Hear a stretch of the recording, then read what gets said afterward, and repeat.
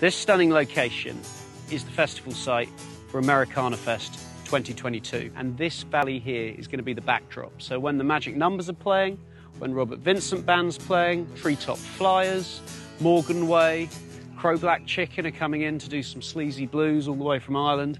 This is going to be the location. This is our natural amphitheatre. This is where we're going to see all our acoustic acts. It's just absolutely gorgeous. So just up from this stunning walled garden, along here, we're going to have our third stage. Gabriel Templar's going to headline one night, and kids and students who've never played a festival before, they're going to get the opportunity to play new music.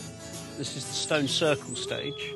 There's going to be a circular stage here, and it's a singer-songwriters round. As well as all this great music, we've got comedy on the Friday night, headlined by Reginald D. Hunter. We've got food trucks, vintage American cars, great stuff for kids. We've got Electric Bear on the taps, so we'll see you at the festival.